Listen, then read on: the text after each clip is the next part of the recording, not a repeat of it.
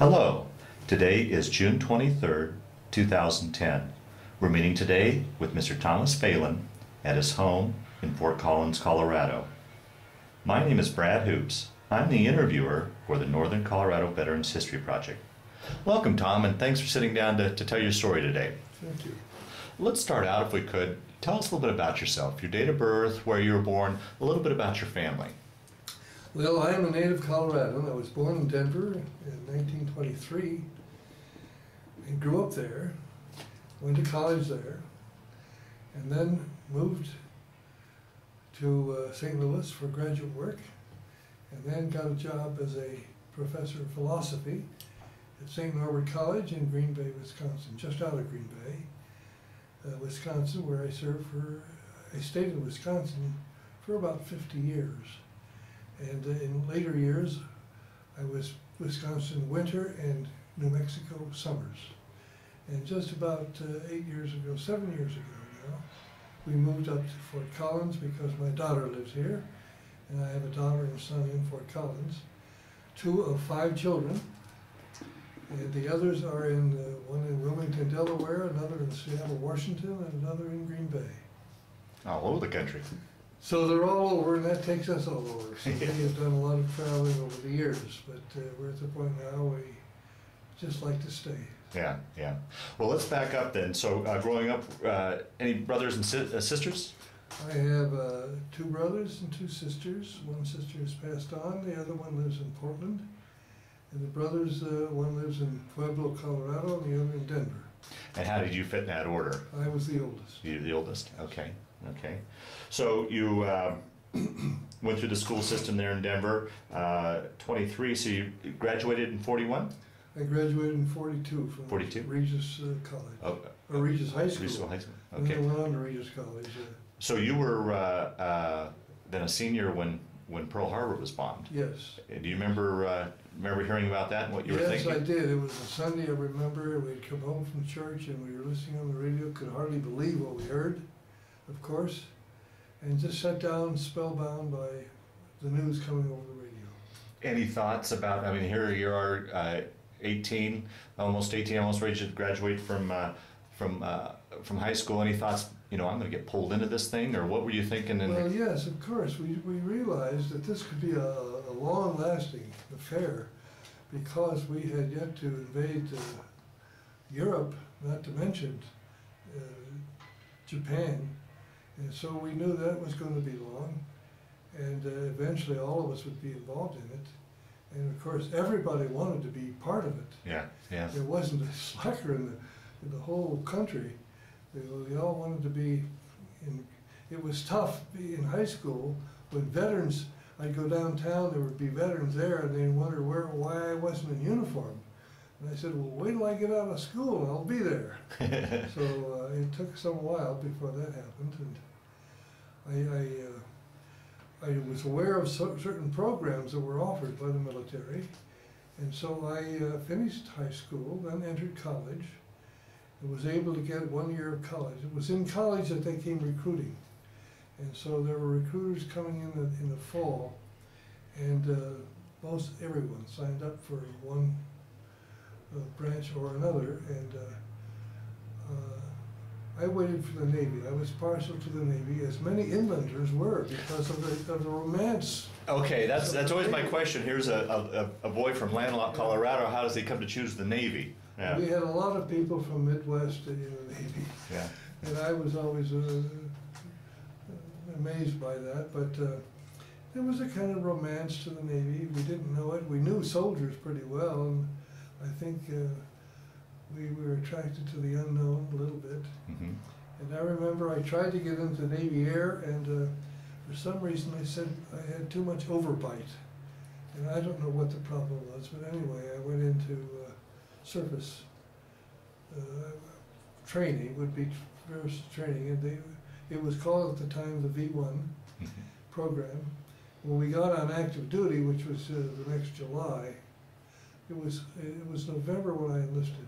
November of 42. Okay.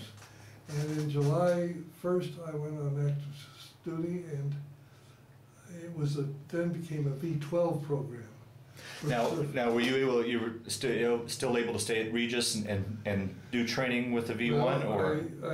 No. Regis did not have a program for military, so I was sent to Carroll College in Helena, Montana, and in July 1st in '43. I spent a semester there, and I had listed myself as a law student, so after one semester, they sent me to the University of Washington in Seattle, and I spent 2 quarters there. And after that, that was enough college for me. They sent me to Asbury Park, New Jersey for pre-midshipman school training. I was there about 6 weeks, right on the ocean front. We occupied old hotels that had been commandeered by the Navy, and we just did training mostly. And it was at that period that I realized I had gained weight. I graduated from high school at 129.5 pounds, and I now was 165. What do you attribute that to? Was it? Well, it was the training in the Navy that did that. Oh, okay. Oh, so you did have some physical basic training along with your schooling? Oh, yes, okay. Indeed we did, and we had required strength tests. I think we took twice a year, and as a measure, I suppose. And I remember doing things I never thought I could do. You know, one of them was sit-ups, and if you could hit 305 sit-ups, you got that was the tops, and I did it every time. Wow. 305 sit-ups. I think I could barely do 10 now, but anyway. So after 6 weeks there, we were sent to Columbia for midshipman training. I was the 21st class, and I lived in Fernald Hall, which is the same one that the guy from that famous, the King Mutiny lived in. I think it was the King Mutiny, yeah. The ensign there lived in Fernald Hall. And of course, this was a fantastic experience from a kid from out west who'd never seen further than the mountains. Well, I mean, growing up in that generation, that time period, usually you didn't travel too far away from home. So here you were bounced to the West Coast, to the East Coast, to the big cities, New York City. I mean, it must have been very exciting. New York City and Times Square was really fabulous. And we had friends, we got to know people. These women took us under their wing. They were in Greenwich Village, and we used to go down there. And there was a famous place down in Greenwich Village called Nick's, and it was a jazz place. And we went down there, and boy, one night we had a great time. We had a beer or two. We were in the midshipman uniforms, and we came out to take the subway home. We were clear up on 114th Broadway, Columbia University, and my friend and I said, "Well, you got a dime?" It would take us a nickel apiece on the subway. That was our cost. And I don't know if that was a military advantage or not, but anyway, a nickel apiece. Neither of us had a penny, so we had to go back up to the top, up to the street, and find a midshipman in uniform and ask him for a dime so we could get back to school. And that's how we got back. I'll never forget that. Yeah. But we visited a lot of things, saw a lot of things, although we were paid $5 a week. The rest of it went into escrow for uniforms and so forth on graduation. So we couldn't do very much on $5 a week. And we were off on, after parade, the parade was on Saturday morning, we'd be off Saturday afternoon till Sunday dinner time. So it wasn't very long. We had one night we could be in the city, one evening. But another thing I remember with great fondness was our graduation. We had they tried to make officers and gentlemen out of us, even in the short period that we had midshipman training. And the dance, the ball, that finished up our semester there was on the Prairie State. The Prairie State was a battleship of Teddy Roosevelt's time. Oh, wow. The Great White Fleet that sailed around the world. Well, this was the last of it, I suppose. It was stationed upriver from the Washington Bridge, and that's where we had our final ball. the thing, of course, it had the old wood cambered deck, you know, so that you had to go uphill and downhill when you were dancing. But they put it on pretty good. They had the Commodore was there and his party, and we had a reception line and so forth. So it was quite an affair. And then we graduated from there, and people were assigned. There were several of my dear friends who were assigned to landing craft. LSTs? Yes. In a short while, we heard they'd already had Purple Hearts. Oh, wow. But my assignment was to Harvard, to go to get cryptology, become a communications officer. So all kinds of communications I had to study, radio and the flashing light. Now, did you have any choice in this matter? No. Okay. No, they didn't give us any choice. They just assigned us. Okay. We went where they told us. I don't remember any choice. Okay. I think most people felt they'd like to get out where the action was. Mm-hmm, mm-hmm. And so I went up 4 months up at Harvard in the communications school, graduated from that, was sent out to San Diego, and after the winter in Boston, I'll tell you, San Diego was a paradise. And so I was there for about 10 days on my own, pretty much, until they finally got orders for me to the USS Takanis Bay, CVE 89. It was one of those midget carriers. Okay. Uh-huh. And it was stationed, its home port was San Diego. I had no idea what I was getting into until I got aboard, and found out that it was a training ship for Navy and Marine pilots. Landings. Oh, okay. They did landings on us, and we would leave port, and we would go out for about 3 or 4 days, whatever time it took, how much wind we had, and we have a squadron that we'd take with us, and they would, each pilot had to make 6 carrier landings, and then when the squadron was finished, they flew shore, and then we came back. And we did it in San Diego and also San Francisco. Once again, going back to this boy from landlocked Colorado, how was that going to sea? Did you get your sea legs, or how was? Well, I found out that, you know, if there was very much waves out there, I always got sick. But I always got over it. And that was interesting. But I found out you come in and stay ashore for a few days and go back out, you have to go through the same thing again. So you're always getting sick and getting well. But when we were out for any length of time, as we were when we were, after the war, we were sent overseas to bring soldiers back. And I was at sea for any length of time, and I could take anything. Once I got over the initial seasickness, I could take anything. So you were the communications officer on the carrier? Well, we were a department. I was the low man of the department for a while. Okay. Yeah, for a while.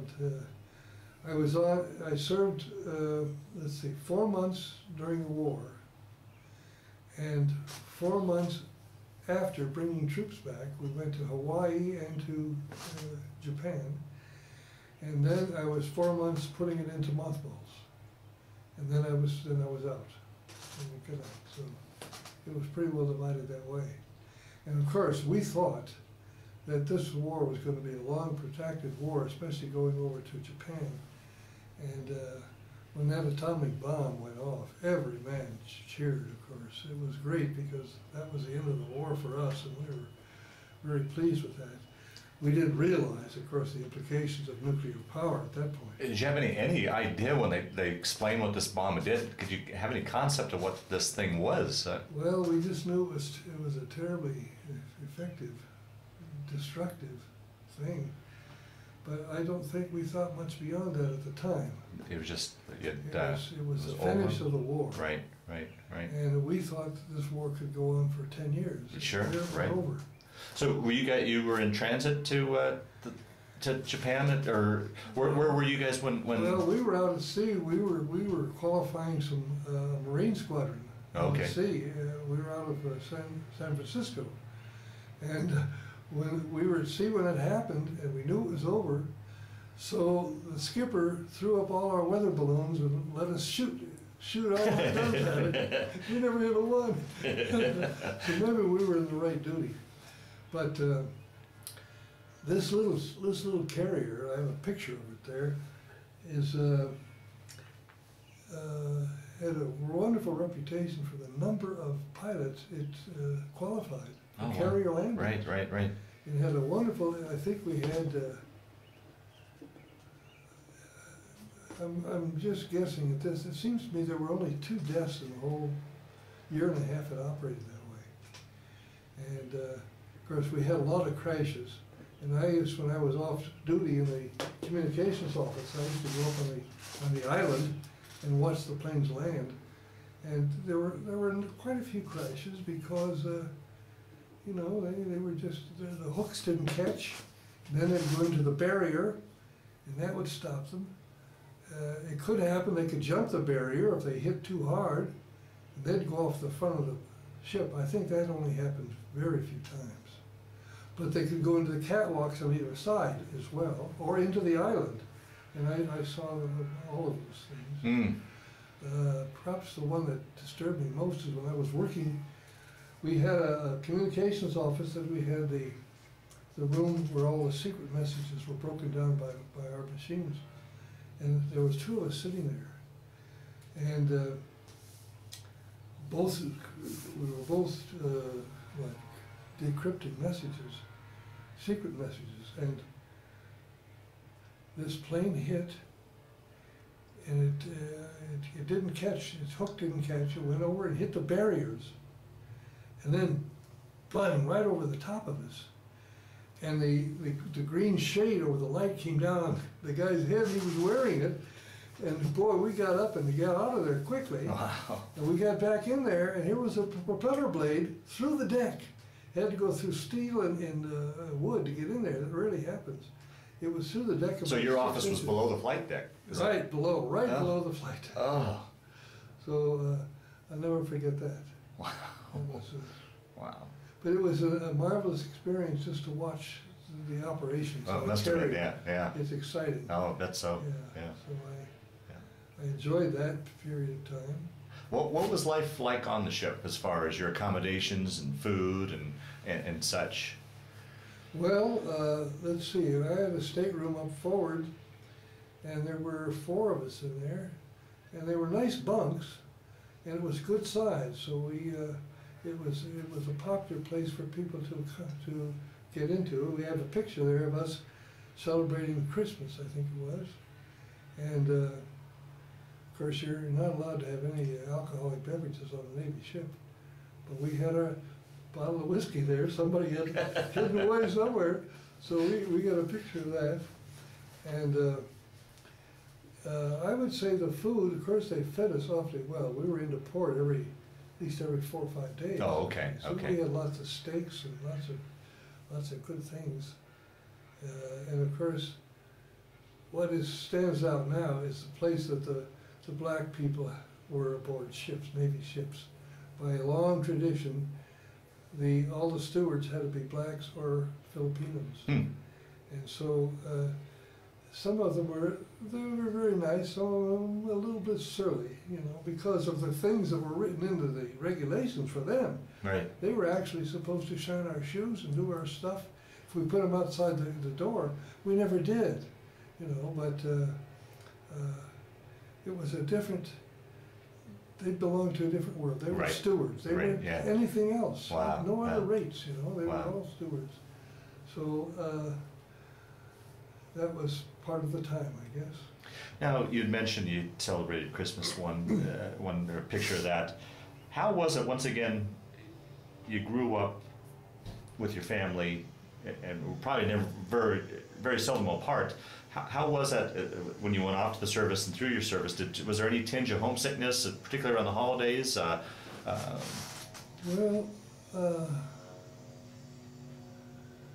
I don't think I've experienced it very severely because you meet a lot of wonderful men, as we did, and they were great friends and buddies, you know. So you get very close to some of these people. And that must have been another interesting aspect of it too, meeting people from different parts of the country. Different parts of the country, yeah. Yes. And I enjoyed those relationships, and we did a lot of things together, and so and we were always seeing new things. Everything was an adventure. Sure. So I guess I didn't get really terribly homesick. I was always glad to go home to visit, and but it was. I don't think I visited the whole year I was at sea. Is that right? I don't think I got home any of that time, no. But I had earlier when I was going from one place to the other, but no, not when we were assigned to the ship. We never got home. Okay. It was finished. So let's continue your story then. The bombs dropped, the Japanese surrender. How soon then did you ship off to Japan? And well, we stopped operations as far as qualifications of pilots almost immediately, and waited for orders, I suppose. And the orders came very soon that we were to go to Japan, or to Pearl Harbor. And we made 4 or 5 trips out to Pearl Harbor, picked up military, Army people mostly, and brought them back. And then we were told, we had several shifts of assignments. First was just to go out and do that. Then we became part of what was called the Magic Carpet. Right. And this took us, the one that took us to Japan, the Magic Carpet. And on the way to Japan, we were caught in a, what we call a hurricane, but the typhoons. Typhoon. Oh, please talk about that. I've heard incredible stories about these well, storms. and our ship was not a very big carrier, and of course you could stand, and when the thing tilted over, you were trying to stand vertical, but you could touch the deck. It was just this bad, you know, and the spray would come up over, and you could, if you were even serving on the island in the role of officer of the deck, you get the spray from over the front. And of course, it just so happened that our sides buckled, and we finished our trip, got to Tokyo and back, and when we got back, we had to go into Bremerton to get our sides straightened out. Wow. Because it buckled the sides. And going out, I remember too, we had to stop several times and check things in the water. We thought they might be floating mines. Right. And we would open fire on some of these. Turns out we never exploded any, so. But it was things that the radar picked up in the water ahead of us, and so we were very careful. And of course, at this point in time, we could turn lights on. Never could do that before. Right. You know. It was nice. It was fun to have lights to be turned on and so forth. And we had a guy, a seaman of some rate, and he went out to relieve the watch on one of the catwalks forward. And I think he jumped, thinking he was jumping into the catwalk, and he must have been beyond it because he jumped right into the water. And so we stopped and turned on all the lights and all our spotlights looking for him. And there were a bunch of, I think there was a destroyer squadron that we knew was in the area. We contacted them, and they came and looked, and never did find him. Is that right?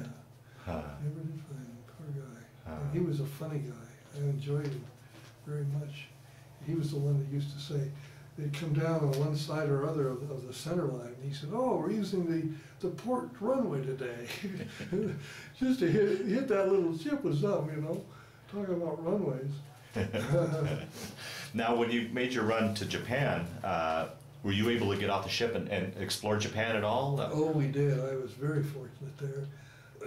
I had gotten to be friends of the Padre. And so he and I would get off, and we went into town, and we went to he knew the head chaplain of that whole area. It was an Army colonel. And so we went to visit him, and then we went to the building our bombs left some of the major administrative buildings standing across from the palace. Yeah, please describe what you're seeing, what Tokyo was. Well, the palace was centered, as far as I can remember, where the emperor resided, and there was this major street some distance away. I don't remember that being on the rim of the palace grounds, and then they had these enormous buildings, and we were occupying them as the occupying thing, and so we went into them, and the chaplain there put us up for the night, and we had a fine time there. I remember serving mass for him, and we got to the end of it, and I said, "What do I do with the wine, Father?" And he said, "What all the boys usually do with the wine." I said, "Okay." So I remember that there. And then we went over to the hotel, the Frank Lloyd Wright famous hotel was just a block from there. I forgot the name of it, so important, but it's been raised now, it's down, but it was a beautiful old hotel in Oriental styling. And we visited that. And then we ran into the captain of our ship. He was an Annapolis man, and he was full captain, of course, and he had means of getting around. Well, he had the ship's jeep, for one thing. But he asked the padre if he'd like to see the city. And I was the tow-along there. I just went with him, so I thought that was wonderful. So he took us all over the bombed-out city. Oh, wow. Showing us. And we saw the people there, and I tell you, you see scenes that sear your heart because they had nothing. They were, and I have some pictures here of some of them, but the town was leveled except for particular things. And I credit that to the Norden bomb site a little bit because the bombing could be very specific. And large areas were just rubble. But there were school buildings standing, and then the main buildings downtown were standing. So, and the Japanese people those with shops had opened up to sell to this influx of foreigners, you know. And they were, in the shops, they were smiley and nice. But outside, they were a little surly, especially the people. And most of the men were still in uniform. They didn't have clothes other than their uniforms. And I have a number of pictures showing that. You know, now, you know, for 4 years, we had been arch enemies, and now we're occupying. How was the interaction? Was there still some animosity on both sides, or? Well, you felt that from them because, you know, they had nothing. And here we were. Entertaining ourselves, so to say. So you really felt it on their part. But you also felt something else. They could be very nice, and you could sense that too. But I think we understood the feeling they had when they were now a nation who had been vanquished and had nothing, and these poor men had nothing, and no way to get anything. I don't know how they survived, some of them, but so you understood their position pretty much. Okay. But it was an interesting experience for me to be over in Tokyo Bay. Yeah. Their old battleship Nagata was sitting in there, and we had our battleships and carriers in there. We had everything. The bay was filled with the Navy ships. And of course, it's a gorgeous bay with the Mount Fujiyama out there. Oh, wow. It's really something else. So I think I was there probably a week altogether before we could load up. And before we went to Tokyo, we went into the shipyard and had bunks put into our hangar deck. And they must have been about 5 high, bunks like this. And so we could handle at least, well, between 800 and 1,000. Is that right? Yeah. Wow. What was the size of the crew of your carrier, roughly? Well, that's a good question. I just remember departments. I don't know what the whole crew was. I have a picture of the whole crew. Just when you mention it, and but I've never counted them. So, well, we were a pretty good sized crew. Yeah, yeah, floating cities. Yeah. Carrier's a pretty good sized ship, even as little ones. Yeah. Yeah. And we were a very little carrier compared to the big ones. Sure, right, right. I was on a big one in reserve training, so I saw the difference. So take your story then. You part of the Magic Carpet convoy bringing soldiers back. Did you just make the one run to Japan? One run to Japan. That's right. Then we came back and they put us in Tacoma, Washington, to join the mothball fleet. So we docked there and started converting all our ship to the mothball fleet, shutting down everything. Wow. Wow. So I was there in Tacoma for about 4 months, and then I got off. So. And at that point, did you get out of the service, or did you still have a commitment? No, I got out of service then. I had enough points to get out of service by this time. So I went to Pier 91 in Seattle, and they sent me to San Francisco, and I was discharged from there and given a ticket, a Pullman ticket, back home. So then I got back home and arrived in Denver at the depot they still have down there. And I was walking up, they have this big ramp you walk out when you walk out. And my sister, who was about 5 years old, came running down the ramp with arms open saying, "My Tommy." Oh, wow. So that was a great homecoming. Oh, wow. Yeah. I really was fortunate. That's the thing is, I've been very fortunate, and I've written about I've commented on Brokaw's book, The Greatest Generation, because I said, for those of us who survived it, it's also been the luckiest generation. We are a generation that were welcomed back with open arms, given monies for small business, given monies for education, and we were beneficiaries of the whole technological revolution. Yeah, right. So we have been one of the most fortunate and luckiest generations, those of us who survived. Wow, wow. So now you're back in Denver. How soon then, or did you take some time off, or did you jump back into school, or where'd you go? I came back in June, late June, and I knew I was going to go back into college. I had started at Regis, I thought I'd finish there, and that was somewhere mid-September. So I thought, well, I'll just... That'd be September 46? 46, yes. Okay. And I thought I'd just enjoy life. Well, my uncle, he had a ranch up just out of Laramie. He said, "Why don't you come up and help me hay?" Well, I couldn't say no. So I went up and went from an officer and a gentleman to a ranch hand, early in the morning, late at night, cutting hay, stacking it, that kind of stuff, baling it. So that was my summer. And then I did get back to school.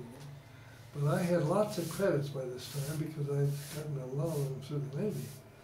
Yeah, so all the schooling that you had gone through around the country, you were able to apply towards your degree? Well, I could apply credit-wise, but I couldn't get a major.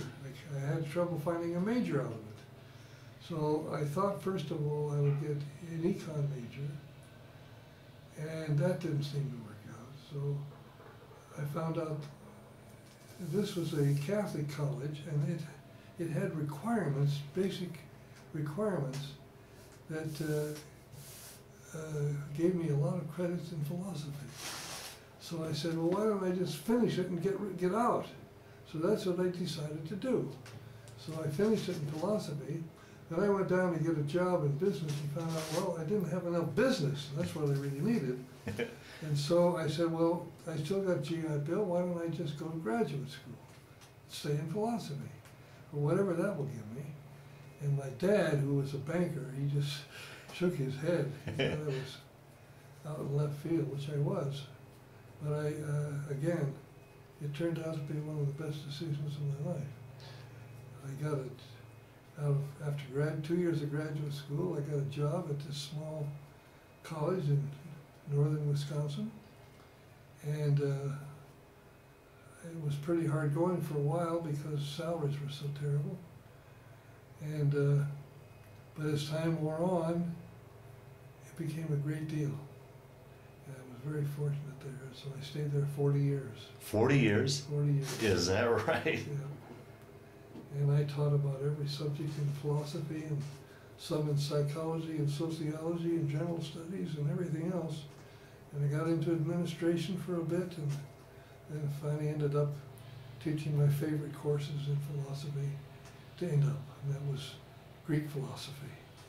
So that was my great love, I think. I had taken 3 years of Greek in college, plus 5 years of Latin, so I'd had those backgrounds. So I finished up teaching Greek philosophy for the Maine, and until I finally retired. Now, did you go on to get your PhD? No, I did everything but, I suppose. I took a lot of courses, but I never got into the PhD track. Okay. And fortunately, when I was hired, that wasn't I was hired in 1950, so that wasn't an absolute requirement as it is today. And there were a number of us who were master's degrees who got hired, and, and worked out fine for us. And we didn't have the money or the means to get back into graduate. Yeah. Yeah. Now, you had mentioned, you stay in the Naval Reserves then during this time? I stayed in the Naval Reserve except for the time in graduate school. But as soon as I could, the Korean War came along. Oh. And I decided, well, I'll stay out. Yeah. I didn't want to go back to war. So when that was over, then I got back into the reserves and served there to complete my, I think I was actually 23 years total. But I finished the requirements for retirement and retired from the reserves. And that in itself is a godsend, because we still get medical and, you know, and, well, it gave me a day's pay per night I was there. I served, and it gave me, we had a 2-week cruise every year, and it gave me full pay for that. And that just was what I needed to make things go. Yeah. And so that was very good. I was a commanding officer of 2 different groups while I was there, and I kept advancing in rank. And so when I retired as lieutenant commander, it was a lot more than I ever expected, because I didn't figure that their pay scale was tied into. Your retirement? Well, what are we afraid of? We're always afraid of the price increases as time goes on. What do you call it? Oh, inflation. Cost of living. Oh, okay. Yeah. And I forgot about that, and I forgot about the raises in cost of living and everything else that went with it. So when I retired, I didn't think I was going to get much at all. But when I actually started getting paid, we had to wait till we were 60 to get paid. It was significant. And wonderful. It keeps growing. Oh, good. So it's nice. Good. So altogether, then, with your World War II service and reserves, you said you were in 23 years? Yeah, wow. About 23 years.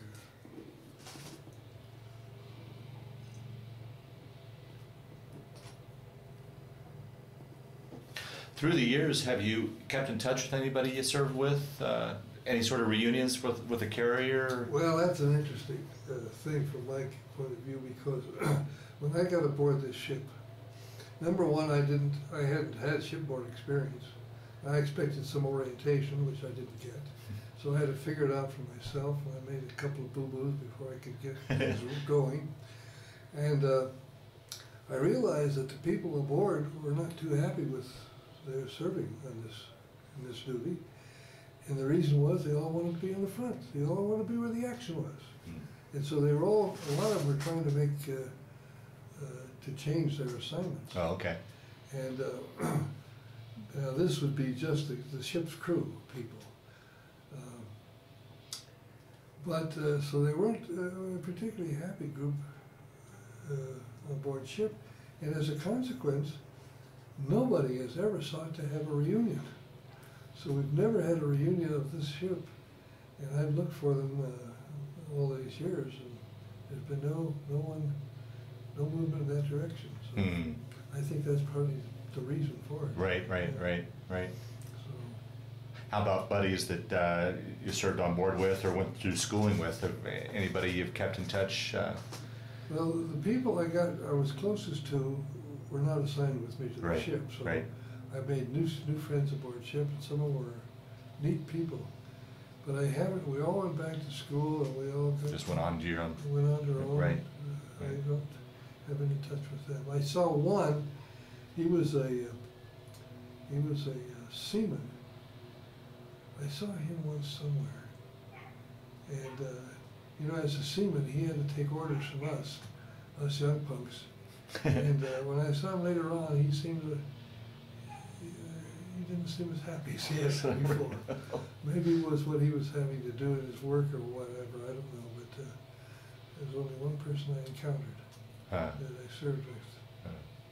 How about during your time traveling, bounced all over the country and then overseas, did you ever run into anybody that you knew from home by chance? Any odd occurrences? I did in the reserves, but I don't think I did on active service. Okay. And I don't remember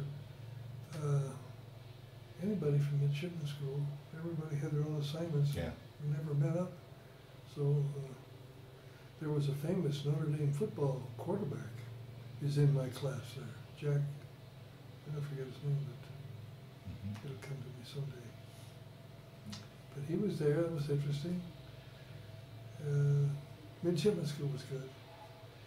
We used the same textbooks as they used at the academy, and it was fast-paced and quite thorough, I thought. And we had techs and navigation and gunnery and, wow. and deck work and all that sort of thing. And so I remember when we first got there, I had been in the gob uniform until we got into midshipman school. I forgot how to tie a tie. So I had to learn how to tie a tie, and the guy showed me. So that was funny. How was that, I guess I forgot to ask that too, the transition going from civilian life into military life? Was that much of a transition for you at all? Well, it was a transition because military is so different than anything else, you know, and you have to realize, you have to quickly understand who's boss, you know, and where things go and how they're done, and your responsibility. Of course, they read the Navy regs to us every month. We had to listen to all the things you can or cannot do, and what the penalties are if you do or don't. So, yeah, it's a different life, but I think it's a good life for a lot of people. I know I've talked over with a friend of mine who was Air Force, and he said, you know, we kind of agreed it would be a good thing in many ways for all young people in the country to have to go into military, to realize that they have to subordinate some of themselves to the greater good, for one thing, and they have to have a regimen, they have to have it helps them develop a work ethic and sense of responsibility, a lot of things that a lot of young kids have to do it the hard way. And the military was a shortcut for developing maturity in a lot of people. So we agreed that it would be a wonderful thing for young people to have that experience. And we thought maybe our wives might have had that experience too. You know, it's kind of learning to be self-disciplined. Right. You'd mentioned a lot of the guys on the ship, the crew, and I don't know, maybe you had the same thoughts too, were itching to get on the to the front and in the thick of things. Did you realize? I mean, you realize it now, and it's very apparent. And looking back on the facts and figures, and you realize it now, how important of a role you guys actually played in the war as far as training these pilots. Did you realize that then? I think if you had talked to them and point that out to them, they would say, well, yes, I know it's important and it's a good thing to do.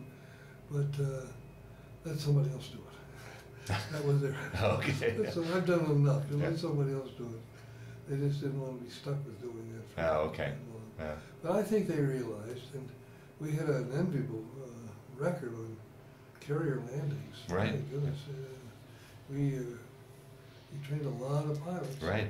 Exactly. Often went over and went out in the far Pacific. But here we were, you know, out 4 or 5 days, in for 3 or 4, and in San Diego or San Francisco. I had a girlfriend in San Francisco, and it was quite nice, you know, and to look forward to meeting her. And of course, you had the advantages of the officers' clubs in those days in San Diego. I forgot the little island in San Diego. I was going to look that up. There's a little island that, well, it's almost on the tip of my tongue. But that's where the officers' quarters were. And it was a kind of like a South Sea island. It was Oh, is that right? Oh, wow. Swimming and sand and officers' clubs, and you know, you had pools and places to eat, and it was wonderful. And up at Alameda Air Force Base in San Francisco, again, it was a very nice place. So when you had time, you could go over to the officers' club and just relax and swim and enjoy yourself. It was very nice. Oh, great. Of course, we were fortunate. I think being officers Yeah. was a good thing. Yeah. They treated pretty well, the military. So. Well, let's talk a little post-war. You talked about your college career. Talk about family, how you met your wife and her name and how long you've been married, and the kids and grandchildren, great-grandchildren. This was an interesting way, too. When the vets came back to college, there were a small group of people there who had run things. And we came back and we said, now, we're back. So, and we were back in numbers. So I was elected as student body president. Oh, wow. And there was this women's college south of town that had been a very, kind of a finishing school, so we thought. And we had labeled it Goon Hill because when a woman went out into town, she had to have dress, hose, high heels, hat, and gloves before she could leave campus. And they had their tea dances, and we'd go to the tea dances, and the nuns would be standing around, you know, watching, interested in all this sort of thing. And they were very nice, but very, what did I say, sedate? Anyway, so a lot of our guys would go to the nursing homes for their dates. And when we came back from the war, we decided, you know, these two schools, both of the same religion and so forth, should get together. So our committee got that idea going. I think I may have started it. So Regis was an all-male school? All male. Okay. Loretta Heights was an all-female. So I called out there and told them we'd like to speak of ways of getting together. And so we went out there and had a committee meeting and sat down with these young ladies and had a meeting, and everybody seemed to think it was a great idea. It so happened the president of their student body, who conducted the meeting, I thought we needed to have some follow-up with, so I asked her out for a date. And that worked very nicely. Then we had another woman there, and my best friend back at Regis, I said, well, she's a pretty gal, when will I get a date for you? So he and she came, and we had both been officers, so we went down to the Cosmopolitan Hotel, which is no longer in existence, to their officers' clubs, which were still going. Huh. So, see, our proposal was that we get together for arts and sciences and other kinds of things. So here we were engaging in music, albeit jazz, music and dancing and so forth. We thought, well, that's what we're after, isn't it? So we had our meetings down there, and it was quite nice, and we had to have them back by midnight. Of course, we respected that completely. But after about, 3 or 4 meetings, the dean out there was a savvy old gal. She said, here are the keys to the dorm, so you don't have to wake me up. So when you come back, you can get in on your own. So the girls had the keys to the dorm. And we thought that was unusual. And it was, but both couples got married later on. So is that right? She had her agenda going. The oldest nun out there, we met her many years later. And she used to smile, yeah. But anyway, so we and a number of others on the committee intermarried as a result of this. So that's how my wife and I got together. And she was a girl from Craig, Colorado, and college was the greatest thing in the world for her. And she did well there, and so we got married in downtown Denver, Holy Ghost Church, and then we headed back to St. Louis for graduate school. Rather naive and rather, unprepared to meet the demands of the world, but things just worked out for us. I'll be darned. We were there for a couple of years, and I had to work there too in order to pay for, we had a child coming on the way very soon, a year after, just about a year after we were married. How many years have you been married now? 62, is it? Wow. Wait a minute, 48, 62 this year.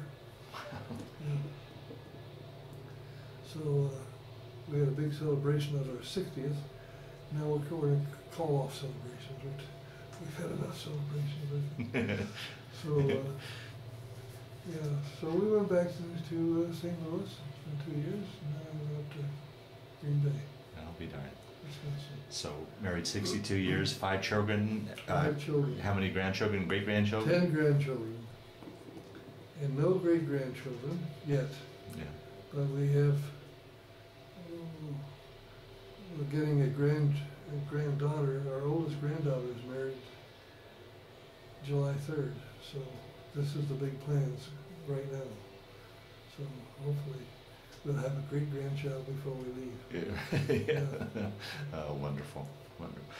Well, Tom, we'll start to wind down this interview. Is there anything I didn't ask you about that you wanted to talk about, or anything that's come to the surface as we've been talking that you want to talk about, so that hopefully we've rounded out your story as best we could?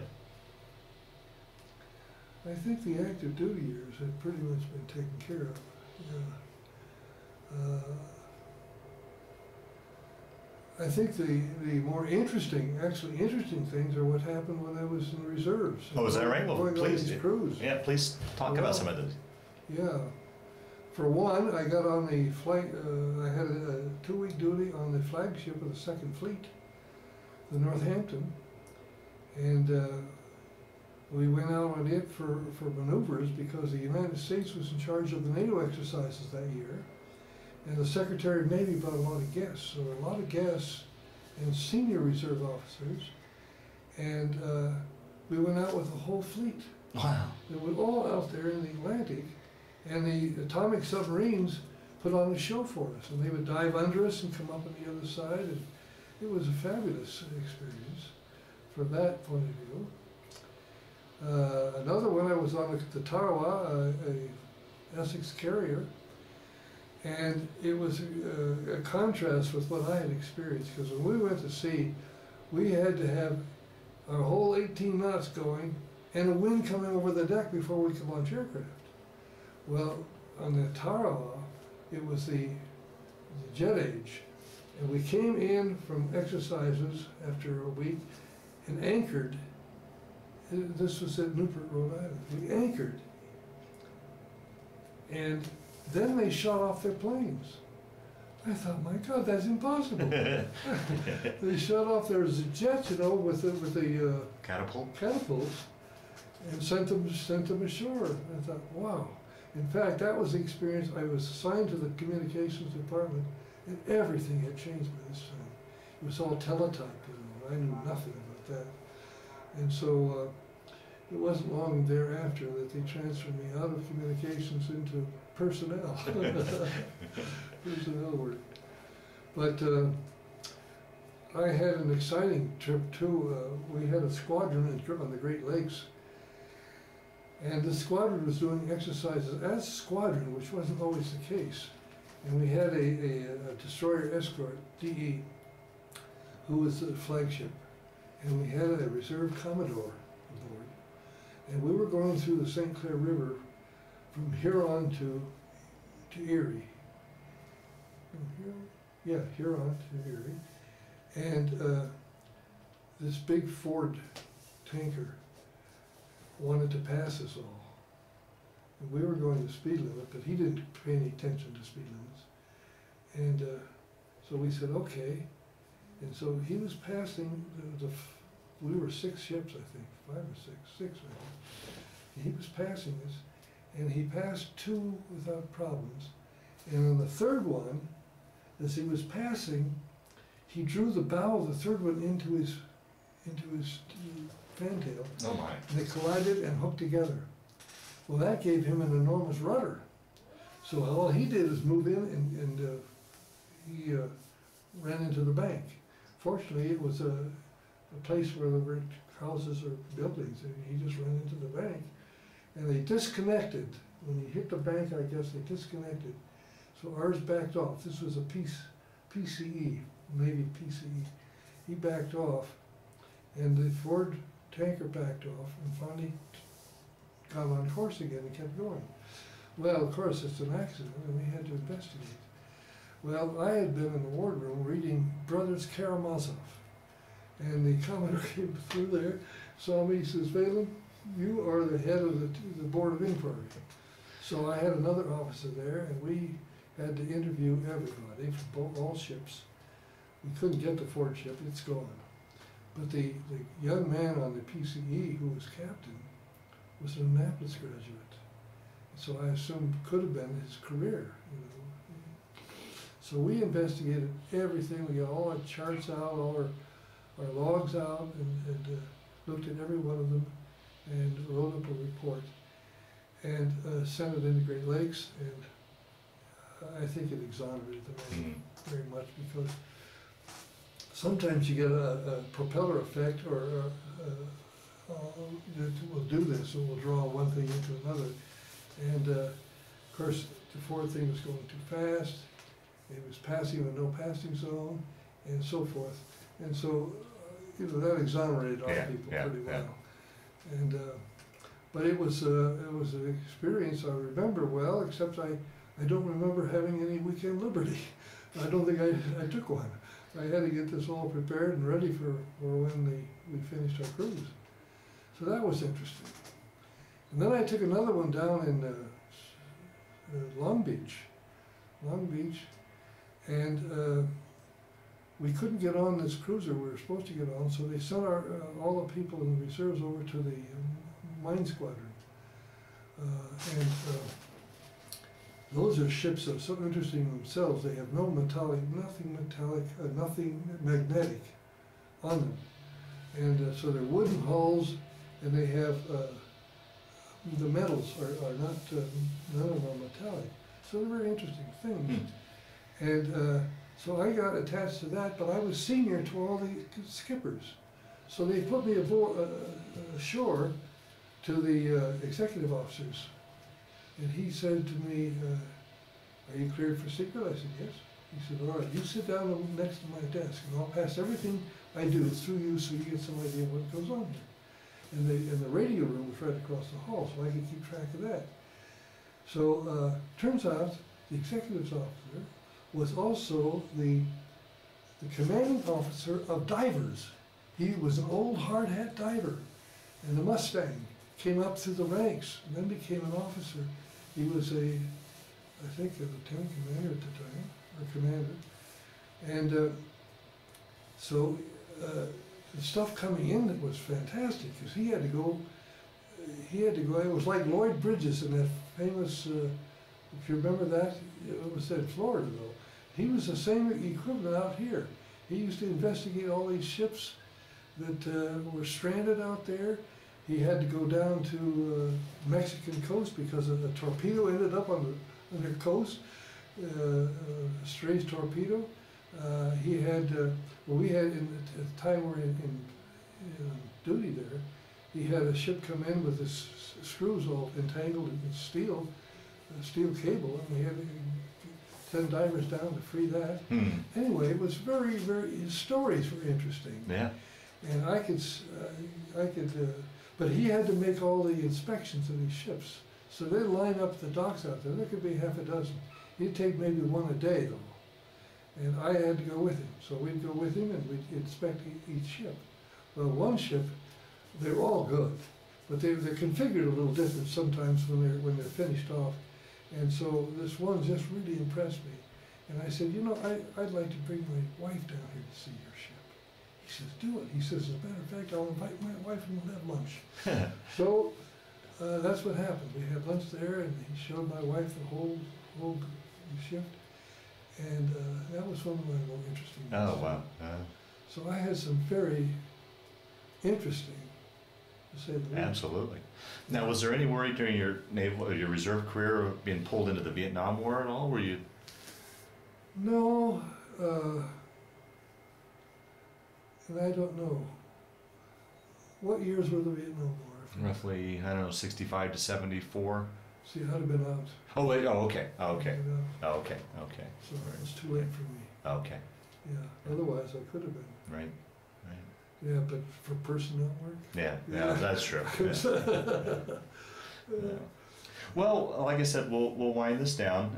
The one question I always like to ask towards the end of the interview is, how do you think your wartime experience, particularly during World War II, played a role in your life, affected your life, changed your life at all, or was it just simply a chapter of your life you went through? How would you answer that?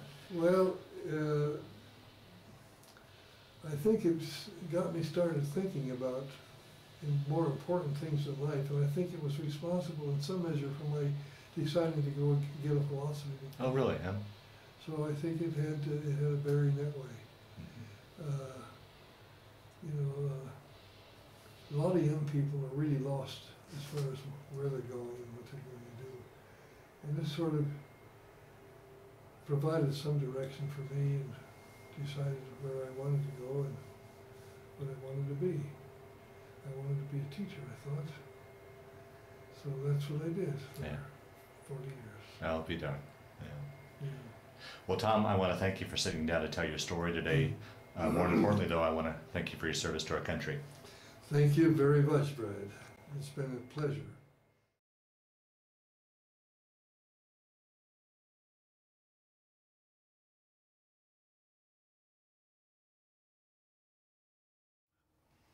Yeah, this is December 14th, my graduation date from Midshipman School at Columbia University in New York City.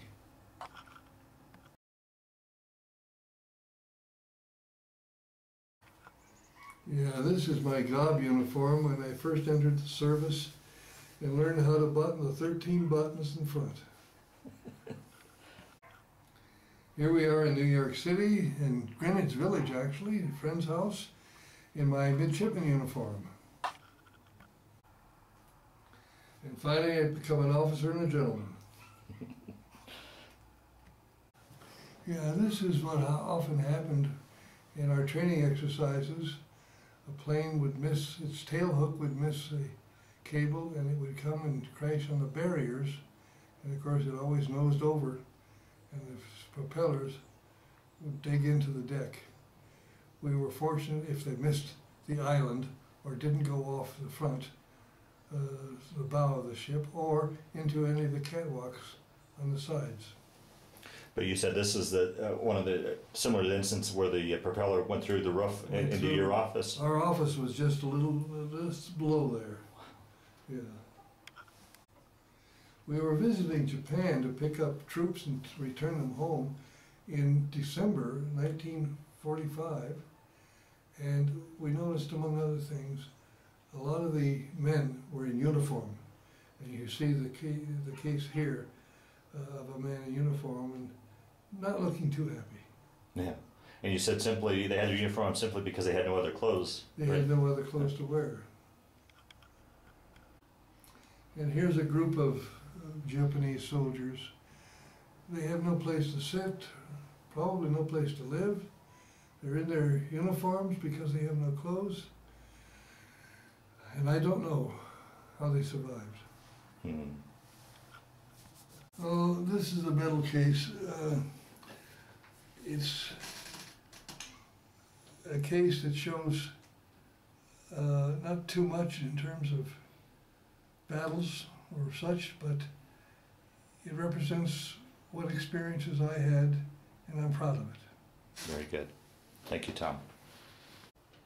Yes, this is the ship done by an artist aboard ship and put into our commissioning folder. It's the only thing like it that I have. I have smaller ones from the Navy, but this is an artist's production.